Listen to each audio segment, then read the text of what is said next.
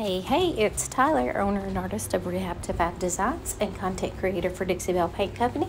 And today we're going to create a washed distressed paint finish on this antique cedar Lane chest. We started by sanding the whole piece down and stripping the finish off the bottom because, oh my God, look at those legs. Next up, I cleaned it with White Lightning from Dixie Belle, and I decided on Caviar from Dixie Belle's Chalk Mineral line for a nice neutral finish. I applied the paint using my favorite synthetic brush from Dixie Belle, which is the angled mini brush. Creating a washed paint look looks really good on these old antique pieces like this. So what that means is you're going to kind of do a light brushing of paint over top of the existing wood finish, which will give you a peekaboo effect so that you can see the wood finish showing through underneath your paint. It gives it the look of old worn paint.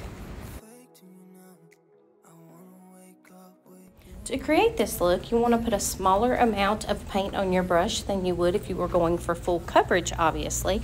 And you're going to want to apply it with a light hand so that you're not putting the paint on too heavily, while also leaving, again, some of that original wood finish peeking through.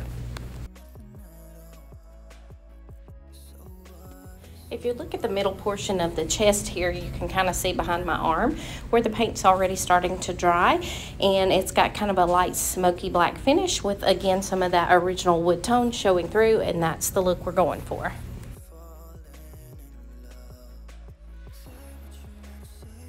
Once I get the paint onto my liking, I come back with a paper towel and use that to wipe back any excess paint and show that underlying wood. Now this particular paper towel is not my favorite because it actually has lines or grooves cut into it as a design. So it actually puts a little bit more lines in my paint finish than I would like. However, it was the only paper towel I had out at the shop at the time. I would ideally use more of a Viva paper towel that does not have grooves in it. So it just wiped back in a smoother fashion. But you know, working with what we have. So in order to cover up some of those lines, I simply came back with my paintbrush and a light amount of paint to just kind of paint over it and hide the lines that my paper towel created. No big deal.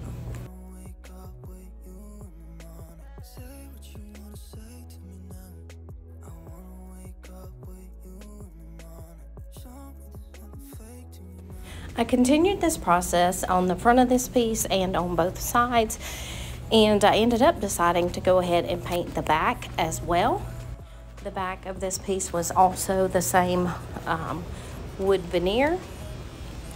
And I almost left it the way it was, but then I decided, you know, somebody might want to use this as like a coffee table or centerpiece in a room. And if that's the case, I needed to paint the back as well. So that's what I did.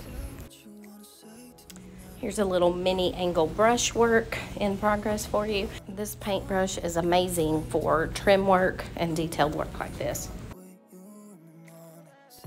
Next up, I came in with a really fine grit sanding sponge from Surf Prep to give the whole thing a light sanding.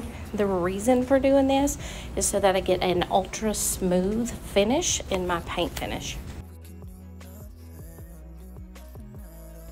Something like a 400 grit is what you want to use for getting an ultra smooth finish. Once you're done sanding, just wipe back any dust with a lint-free cloth. Oh, and my bad, I forgot until I saw this video that the back of this cabinet was actually not veneer. It was actually the cedar wood, the same cedar wood that's on the inside of this chest. And as you see here, it does have really pretty grain, but had seen better days. And again, this is why I decided to go ahead and paint it. You also can get a look at the hinges there. Super cute in theory, but they've seen better days as well. Have a little bit of rust on them, so we're going to fix those up as well. Again, once you finish with your paint, you're going to come back with a paper towel, wipe off any excess, and then as needed, come back with your brush to add it where you need to cover up any streaks from your paper towel. So here is a look at my rusty hinges. I came over these lightly with a 200 grit sandpaper just to knock off any rough edges, and I'm going to bring them back to life using gilding wax from Dixie Belle, and I'm going to use bronze because I think it matches the existing color or the original color of them, and it also complements the black very well. So gilding wax is an oil-based product, and you don't really need to go back in and seal it because it will cure hard once it's had adequate time to dry. And I like to apply it just using a soft paper towel or a lint-free cloth. You can also use a small artist brush if you choose.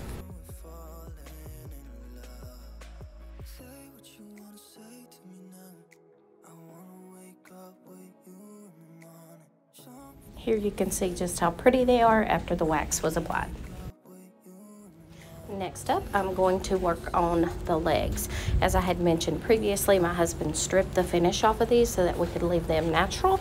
However, two of the legs had these two areas on them that had been repaired at some point.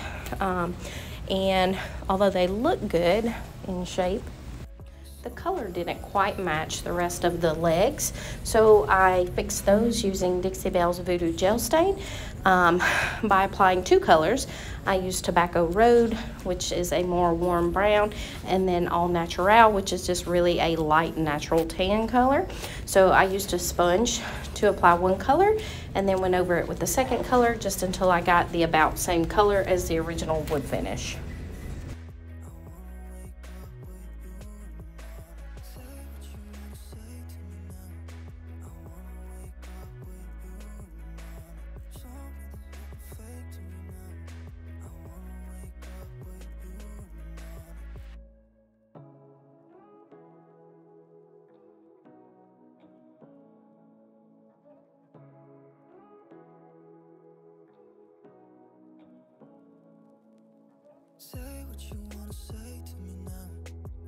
Here I'm just using a paper towel to wipe off the excess stain that I got on the natural wood so it wouldn't be darker.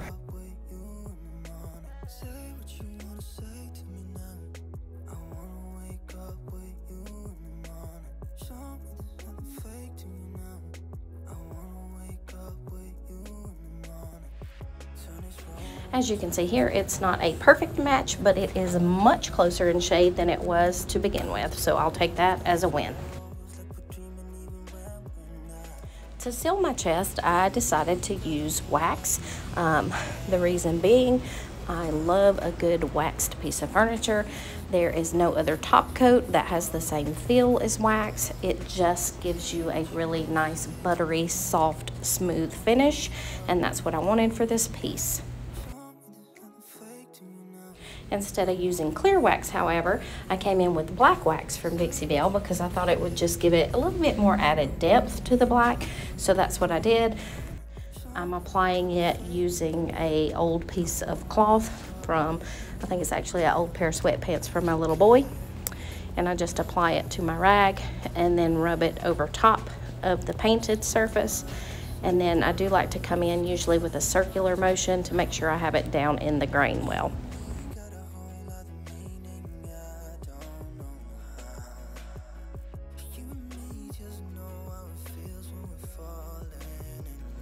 Wax can be buffed to give it a little extra sheen. However, if you like a more matte look, you're not going to want to come back and buff it so much, but you do want to make sure you wipe off any excess, because leaving it heavy in areas and excess can cause it to be kind of sticky or gummy, so do wipe back any excess.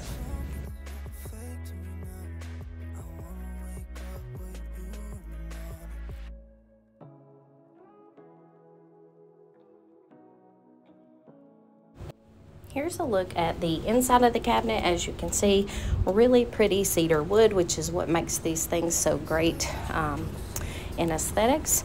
But as you can see, the wood is kind of dry, so we're going to bring it back to life using Big Mama's Butter to rejuvenate, moisten, and protect the wood.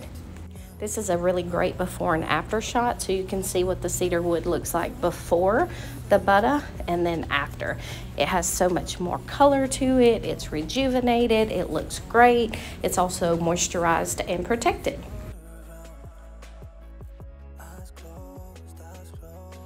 You can apply the butter using an old piece of cloth, same as wax, or if you want, I like to apply it using a sponge, which is what I'm doing here. Adding a little humor here, and then also showing you again just how big and drastic a difference it is from the before and the after using the butter. Also important to note, the butter comes in some amazing scents that will also make your piece smell really awesome.